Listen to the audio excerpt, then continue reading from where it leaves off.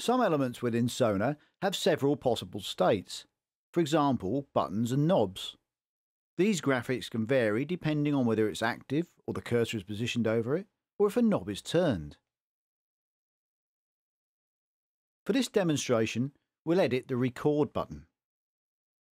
Locate the button strip in the theme browser, in this case the arm for recording element in the track view. You'll notice that it isn't just a single button, but various different button states in a single strip with a transparent background. That's indicated by the grey and white checked area. Open this strip for editing by either selecting it and choosing Edit from either the Home ribbon or the right-click context menu, or alternatively, double-click the strip. Once open in Paint.net, press Ctrl and the plus key several times to zoom in. We're going to change the colour scheme of the buttons on the strips. An easy way to do that is with the hue and saturation controls found in the Adjustments menu to change the colours. Once the control dialog is open, use the Hue control to change the actual colour of the scheme. The saturation fader controls how intense the colour appears. The lightness control can be used to control the overall brightness of the images. And once we're happy with the changes, save the image and close Paint.net to return to the theme editor. To confirm the changes, click on OK in the editor's Open for Entry dialog box. Depending on the element being edited, it may be necessary to change the same strip in different views should you wish to have consistency across views. The arm for Record buttons has several entries. An easy way to locate multiple versions of elements is to use the search function at the top of the theme browser. In this case, an identical separate element is used in the console view. The easiest way to make this identical is to copy and paste the track view version. Right-click over the edited element and select Copy from the context menu. Switch to the unedited element, right-click over it and select Paste. Note that the target element has to be identical in size for the paste command to be available. Similarly, control knobs have multiple images in a single strip. Open a strip of knobs in Paint.net using the Edit command, and in this case I'm going to customise the step sequence's control knobs.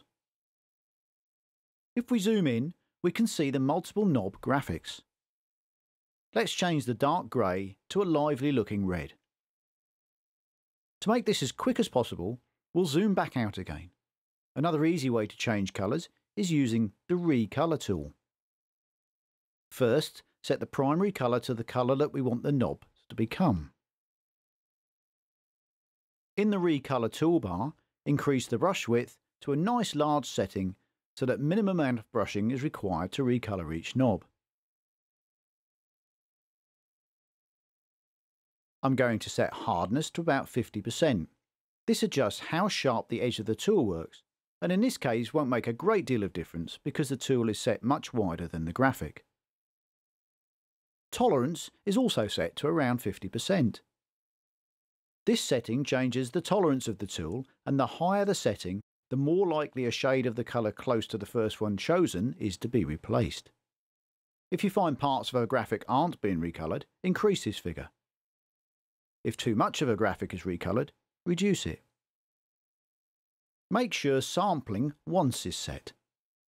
This ensures that the first colour clicked on sets the colour to be replaced. As long as the left mouse button is held down, all colour replacement will be based on this first click. For ease of replacement, scroll the display fully to one end, and for the best results, zoom in so that it's easy to pick out individual pixels. To start colour replacement, left-click and hold on a darker pixel with the centre of the tool, then sweep-drag the tool the full width of the button graphic.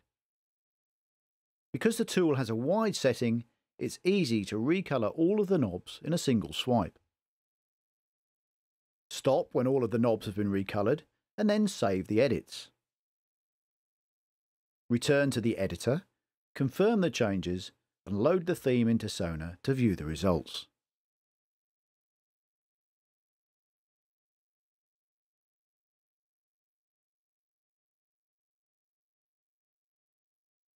Meters too can be customised.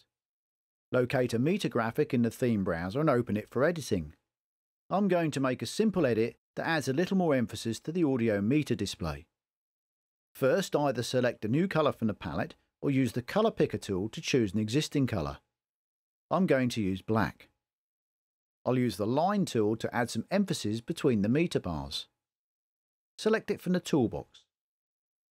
Click Hold at the start point and hold down the Shift key to constrain the line direction and drag to the end point before releasing the left mouse button.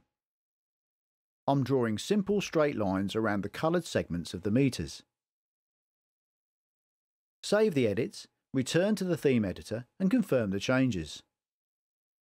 Save the theme and then open it in SONAR to view the results in context. You can see the meters now have more emphasis around the display.